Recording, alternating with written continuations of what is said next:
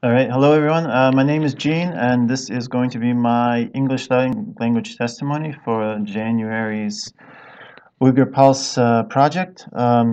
Today I'm going to talk about a case that's, like a number of cases, but one that's still kind of personally close to me for certain reasons, and that's one of Abdurrahman Mehmet from Turpan. So here's his photo, and I'm going to testify for him. I don't know him personally, but his story is actually very special. He wasn't never sent to, as far as I know, any sort of camp.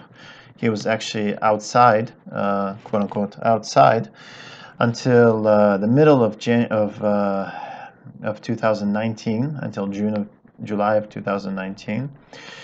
And so basically, what happened with him, and so here I'm also going to show his Chinese ID. Some things have been a bit striped out, but anyway, we know the real ID. So what happened with him is that he actually had these three letters from camp written by two by his parents, one by I think either his older brother or his uncle, that were sent to him. And these are very interesting letters. I'll read one, I guess, shortly. And he shared them in 2018 with his cousin in Japan. And last year, in July, in 2019, his cousin in Japan shared them with Shahid Biz. And these are very interesting letters. I think they're the only cases that we know of letters from camp that have surfaced. And so they're very extremely important evidence, and hopefully will be used as such. And they're not actually, there's nothing criminal about sharing them, because what they do is they basically repeat all the same propaganda that that the Chinese government has been, spreading for the past, year or so. But because he shared them with his cousin, and then later his cousin shared it with Shahid Biz. Shahid Biz posted them. I translated them. Perhaps, I don't know if this was the right decision or not, but I shared them on social media. Then they spread, and then 2 days later, Abdurrahman was called in by the police and asked who he shared the letters with, and was detained afterward for this reason. So we still believe that he's in a police detention center, in pretrial detention, possibly. We don't know if maybe he's been sentenced. So again, this is something I feel personally responsible for, in fact, partially responsible for. But anyway, basically, yeah, he shared these letters. He was arrested for it, at least once they surfaced, and once they went online, he was arrested in July of 2019. And I will first read the letter from his mother to kind of give you a sense of what these letters, the content of these letters, because I think it is very important. It's extremely illustrative. And then I'll give you the follow-up to his story. So the letter I'll read right now. So it's titled just Letter to Relatives. It's addressed to the Gaochan district, to Putao town, to Bulak village in Turpan, to Abdurrahman Mehmet, the person that I'm testifying for. And this is an English translation, which is more or less correct. And this is how it goes. Dear children, how are you? How's your health? Mine is as good as it was the last time we met. Let me tell you about this vocational school. The dormitories are in good condition. Hot water runs 24/7. There are bathrooms, heated floors, and air conditioning. We are provided with food, shelter, clothing, and other products of daily use. The learning materials are all free. In January 2000, on January 3rd, 2018, I left home to come to the vocational school. I did so because I had previously gone abroad. I had gone on a pilgrimage. It's actually not clear, I think, if it was a pilgrimage to Mecca, or if it was just one of these kind of local shrine pilgrimages, maybe, that Uyghurs are known to make. In any case, yeah. My wrongful action violated Articles 123 and 124 of the Penal Code of the People's Republic of China. According to the law, I was to be given a sentence ranging from 5 to 10 years in prison. However, the party and the government were merciful, and I was merely sent for vocational training. The care that I received from my teachers made me understand that my actions in the past were wrong. I am regretting what I did.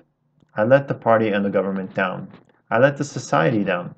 I let my past actions undermine social stability. The lectures I attended at the school enlightened me about the cancerous nature of extremist religious ideology with regards to the prosperity of the people. It hampers the development of society and the happiness of the people. It destroys ethnic harmony. From now on, I shall stand on the front lines, promoting the knowledge of the national language and the law to all of my relatives. I am grateful to the party and government for giving me the opportunity to change. I will always follow the party. I will always listen to the party. I will be grateful to the party and will act in a way that is beneficial to ethnic harmony and social stability. I am extremely proud to be a citizen of the People's Republic of China. Children, don't worry about me. We will write to each other soon. And then signed Aysimhan Yasin, and then her ID number, from which we see that she is over 60 years old, and from, as I understand, not in great health, but yet she spent, something like a year in this center. So as you see, that this is basically not so different from what you hear from the Chinese propaganda, what you hear from people who, talk to the outside world in Xinjiang, kind of these prepared people who talk to the outside world in Xinjiang say. But because Abdurrahman shared it through this unofficial channel, and it was presented through this unofficial channel, even though we didn't mistranslate, we didn't, mess anything up, we didn't use it as a propaganda tool, we didn't, add anything beyond what was already in the text. And the fact that there was nothing, there was nothing really secret in this either, despite all of that, he was arrested. Probably, for quote-unquote leaking state secrets or whatever. So after we kind of confirmed that he was arrested, we started, myself, a few volunteers, also his cousin in Japan, we all started calling the local Turpan police and trying to put pressure on them and asking them where he was, what had happened. And as time went on, they kind of, at first they told us that, basically, now they rarely pick up the phone. At the beginning, they picked up sometimes, and there were a few interesting conversations, but usually they would tell you, look, if you want to come and ask about him, you have to come here yourself. We cannot give you any information on the phone. We cannot even give you the phone number of the local police station that would be kind of in charge of him. We cannot provide that either. So they were not at all forthcoming. And at one point, after one of these discussions, about 7 or 8 hours later, I called them, and they actually told me that they were a funeral home. I asked them, "What do you mean, funeral home?" And they said, "Well, this is a place where we burn corpses. You called the wrong number." I am pretty sure this was the police station telling us that we were calling the wrong number and that they were actually a funeral home. A few other people called after that for 2 or 3 days. And on a number of occasions, they said the same thing. This is a funeral home, you called the wrong number. Finally, then 2 or 3 days later, they suddenly became a police station again. So voila. And since then, we've been calling them on and off. We've been trying to do it regularly, not as frequently as we should be, I think, recently. But still, we've been, trying to keep up that pressure on them. And but it's hard. It's hard because they don't pick up the phone a lot of the times. Sometimes they pick up. They don't say anything. So you can actually hear them sitting there for a few seconds. You can hear the background noise, and then they just hang up. And voila. Sometimes you just call and call and call, and nobody picks up. And this is the police. This is kind of this is the public security bureau that should be, online 24/7 in case something happens, and they're not forthcoming. They don't talk to you.